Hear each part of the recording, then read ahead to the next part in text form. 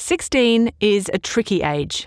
It's in that awkward transition phase where your memories of childhood are still fresh, but changes are happening that force you to think about the future. Late adolescence can be fraught with conflict, uncertainty, and nasty setbacks. And if you've ever felt like rebelling and running away from it all, Holden Caulfield gets it. He's the protagonist or main character of The Catcher in the Rye and knows firsthand how rocky things can get on the path to maturity.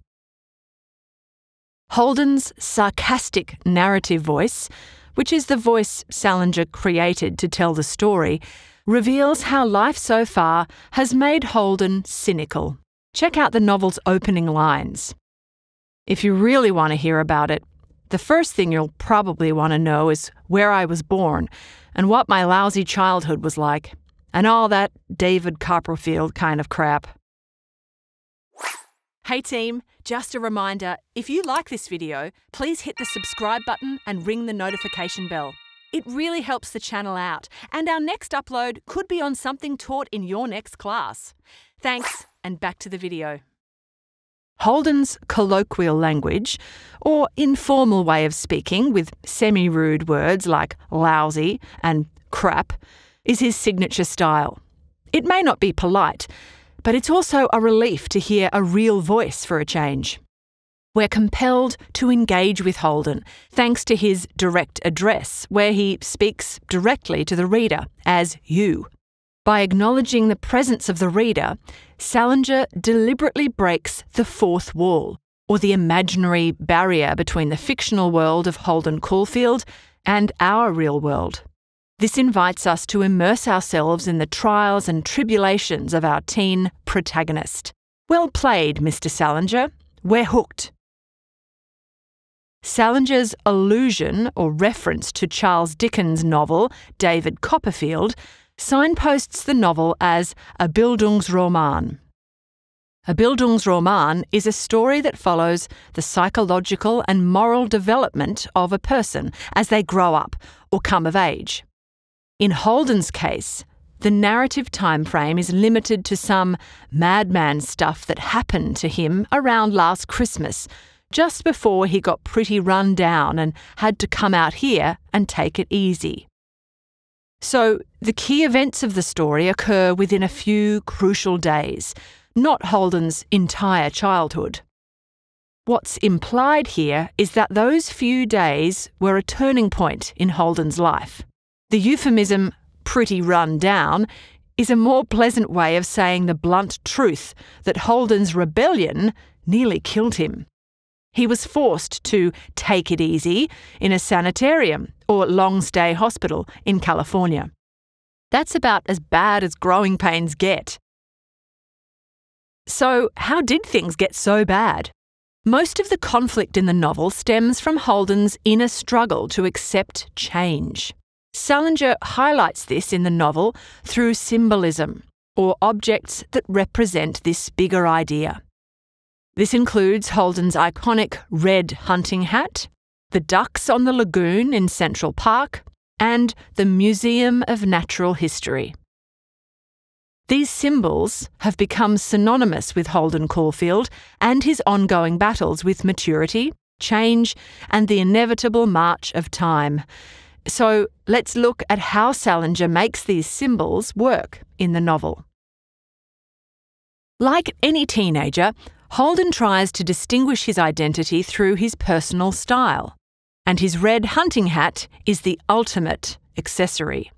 It has one of those very, very long peaks, and he wears it with the peak way round the back, which he admits looks very corny, but he really got a bang out of that hat. This is a colloquial expression that means he got a thrill out of wearing it. But how does a hat give someone a thrill? In the conservative setting of Pensy Prep, which is where the action in the novel first takes place, Holden's individuality is at stake. With his hat, Holden begins to express himself and exercise what little control he has over his life. Even after he leaves Pensy and embarks on his adventure in Manhattan, Holden keeps his hunting hat close by. The hat is mentioned so frequently in the narration that it becomes a motif, or recurring symbol. It represents Holden's struggle to maintain his quirks in a society that expects conformity and maturity in young men. Holden declares that he didn't give a damn how he looked in the hat. But that's not entirely true, is it, Holden? He took it off before checking into the Edmont Hotel because he didn't want to look like a screwball or weirdo. And he only wore it in public when he knew he wouldn't meet anybody that knew him, like on his walk to the Museum of Natural History. Thus, the pressure to conform and appear mature is an ongoing battle for Holden, even in the midst of his rebellion. The museum is another important symbol in the novel. It represents Holden's futile yearning for things to stay the same. As Holden walks, Salinger takes us on a deep dive into Holden's memories using stream of consciousness.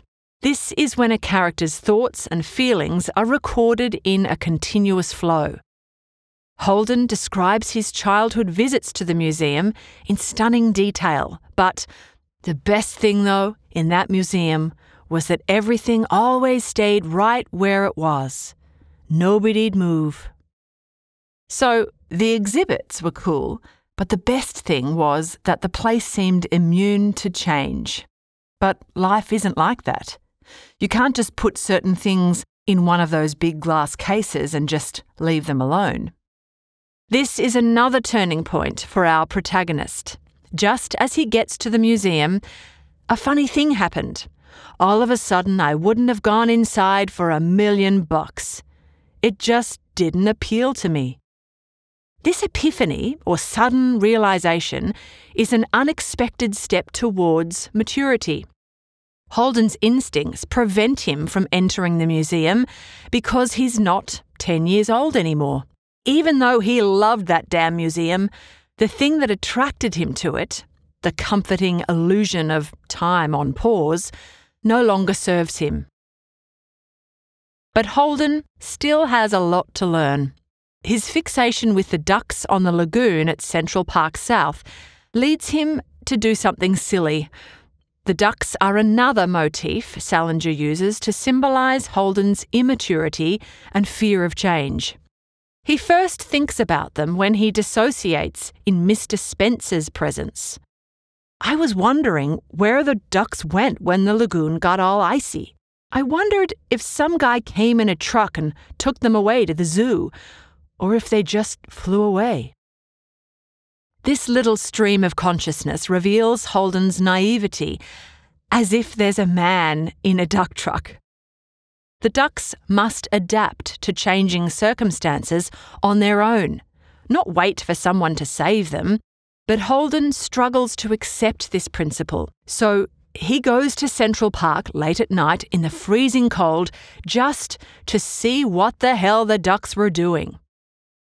Of course, he didn't see a single duck and kept worrying that he was getting pneumonia and going to die. That's Holden's reward for being in denial about change and the importance of adaptation. Oh, and he also really does get sick. This incident is the catalyst for Holden's climactic visit to Phoebe, which is one of the highest points of tension in the novel. He visits her because he started thinking how old Phoebe would feel if he died. He admits it's a childish way to think, but that's his reasoning for sneaking home and risking a confrontation with his parents. However, once he's there, Holden takes another small step towards maturity and gives Phoebe his hunting hat.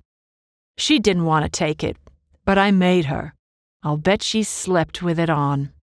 This symbolic gesture portrays Holden's brotherly love and his willingness to make sacrifices on the road to adulthood. In the novel's denouement, or resolution, Phoebe lends Holden the hat when it begins to rain. In this moment, Holden realises the hat's inadequacy. My hunting hat really gave me quite a lot of protection in a way. But I got soaked anyway. The subtext, or underlying message here, is that there's only so much you can do to shield yourself from the world. Eventually, the responsibilities of adulthood will rain down on you, and there's very little you can do about it. But despite Holden's symbolic acceptance of this principle, he doesn't undergo a wild transformation. Far from it. In the novel's Coda, where Holden makes his final remarks while recovering in hospital, Salinger maintains the realism. Remember, realism is when a composer tries to truthfully represent aspects of real life without exaggeration or embellishment. And our final impression of Holden is still very much on brand. Holden scoffs at this one psychoanalyst guy who keeps asking him if he's going to apply himself when he goes back to school next September. Even after Holden's ordeal, which began with his expulsion from Pensy and ended with him practically getting TB, he still views adult expectations with adolescent contempt. At 17, Holden still has some growing up to do. Which is fair, don't you think? Great job, team. You've just done a thorough analysis of the theme of growing pains in The Catcher in the Rye by J.D. Salinger. Now you can write mature responses to this classic novel, but don't forget to also enjoy your youth while it lasts.